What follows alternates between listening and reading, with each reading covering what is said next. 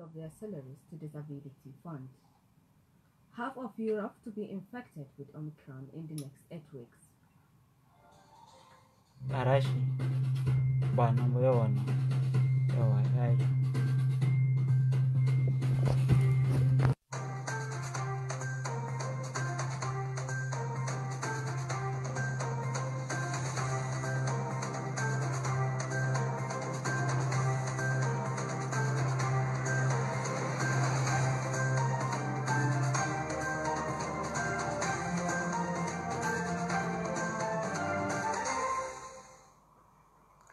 Good afternoon, listeners, and welcome to Sawaba News at noon.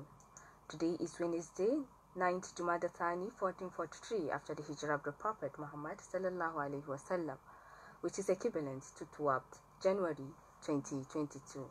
I am Salma Adam Iko with the news in Pol. President Muhammad Buhari has felicitated with the United Nations Deputy Secretary General Amina Mohammed on her appointment for a second term. In a congratulatory message by his media aide Femi Adesina yesterday in Abuja, the president assured Amina Mohammed of the prayers and support of Nigerians, especially the Federal Executive Council, where she served for some years. The president expressed deepest appreciation to United Secretary General Antonio Guterres for the confidence reposed on the former Minister of Environment, giving her another opportunity to serve the global body and humanity, which further enhances the voice and presence of Nigeria. The news agency of Nigeria, NAN, reported that in June 2021, the Secretary General Antonio Guterres asked Amina Mohammed to serve as Deputy Secretary General for a second term.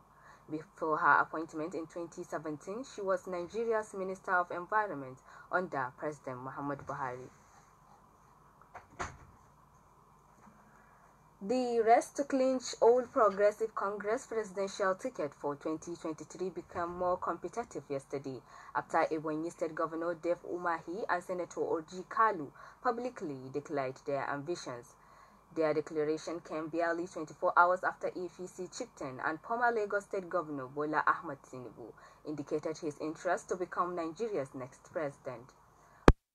Declares his intention at a State House press briefing after meeting with President Muhammad Buhari. Umahi said his presidency will replicate his progressive efforts to Ebonyi at the national level. In his declaration, Senator Kalu said while he was nothing against the aspiration of Mr. Tinubu, he believes that the Southeast is ripe for the presidency and that should be turn of the region to produce the next president. According to them, President Buhari responded to his interest by asking him to seek the support of the people.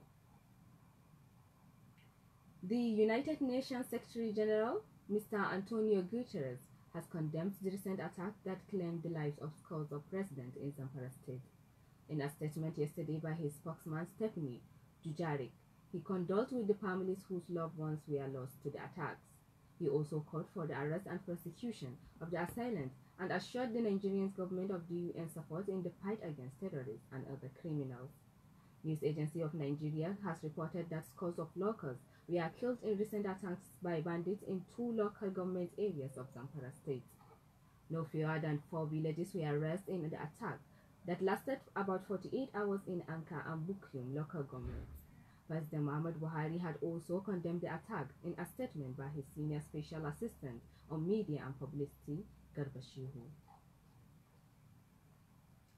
The Federal Ministry of Water Resources yesterday reinforced coordination from all partners to prevent cholera deaths. The ministry was reacting to over 3,598 deaths recorded in 2021 across the country. The data shifted from cholera situation report from 2021 revealed that the age group of 5 to 14 years were the most affected, with Bauchi, Jigawa, Kano, Zamfara State leading. This was the thrust at the National Water, Sanitation and Hygiene in Emergency Group meeting in Abuja with participation from the line ministries and development partners.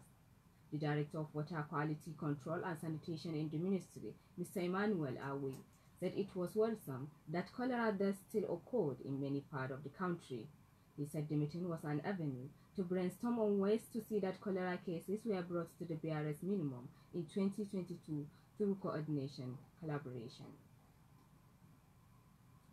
The Nigeria Center for Disease Control (NCDC) said yesterday 8 more people have died of complications related to COVID-19.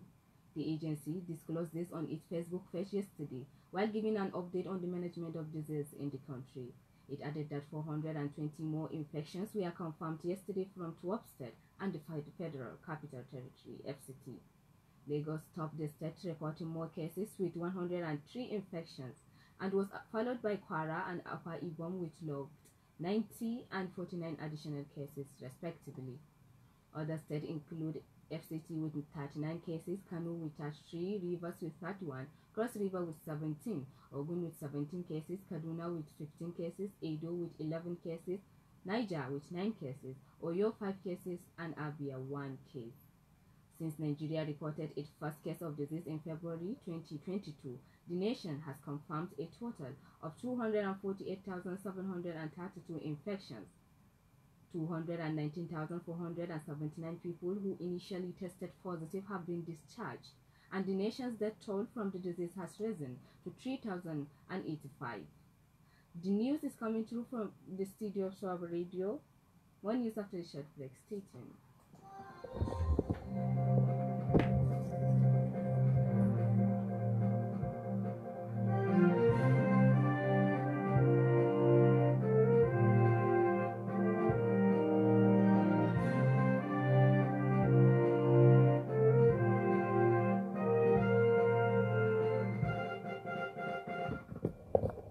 Welcome back and thank you for staying with us. Henceforth, each of the 27 Jigawa local government chairmen and their vice are to contribute 5,000 and 2,000 respectively from their salaries every month to the Disability Trust Fund, while each of the local government speakers and secretaries are to contribute 100,000 monthly. Councillors as well as supervisory councillors and local government advisors will contribute 500 naira each directly from their salaries. This was according to the release signed and made available to newsmen in duty by the chairman of Jigawa State Social Protection Platform, GSOP, Comrade Shoaibu Musa Kafingana. He also explained that the local government chairman are to work together with the rehabilitation boards towards replacement of the beneficiaries of the Social Security Scheme for people living with disability that died, support poor and vulnerables across the local government areas. The platforms has, among others, facilitated awareness, creation on disability law and launching of the Disability Fund, social protection policy, and social protection implementation framework. Jigawa State Islamic Education Bureau has spent over 600 million naira on the execution of project last year. The executive secretary of the board, Dr. Abubakar Sani Birnin Kudu, stated this while answering questions from the newsmen. Dr. Abubakar Sani says some of the projects include construction of classroom at Government Arabic Secondary School in Majia, Kaugama, Aujara, and Tsakwawa. He added that others include the renovation exercise of Arabic Secondary School Sara, Katanga, Jahun, Kwalam, Danzomo, and Amin Yusuf School in Hadija. The executive secretary urged parents and teachers to support government effort in providing qualitative education to the present and future generations. He also commended Jigawa State government for maximum support and cooperation to the Bureau in boosting Islamic education in the state. The chairman of All Progressive Congress APC Caretaker Committee, Yobe State Governor Maimala Buni, has warned against sabotaging the reconciliation in Gombe State chapter of the party. He said in a statement by his media aide Momo Mohammed that he never directed any review of Gombe APC Congress. Buni said the report on the alleged review was a baseless speculation and a figment of the author's imagination. The caretaker chairman urged supporters of Governor Inua and Senator Goje to support the peace, reconciliation, and brotherhood among the stakeholders. He said the party would continue to build true reconciliation and harmonize all differences to promote unity in the party. Now to international scene. The World Health Organization has warned that half of Europe will have caught the Omicron variant within the next 6 to 8 weeks. World Health Organization Regional Director for Europe, Dr. Hans Kluge, made this known to newsmen yesterday and said A west-to-east tidal wave of Omicron was sweeping across the region on top of a surge in the Delta variant. The projection was based on the 7 million new cases reported across Europe in the first week of 2022. The number of infections has more than doubled in a 2-week period. Recent studies suggest the Omicron is less likely to make people seriously ill than previous COVID variants. But Omicron is still highly contagious and can infect people even if they are fully vaccinated. The record number of people catching it has left health system under a severe strain. And that has been the end of the news, but before I go, a recap of the major incidents.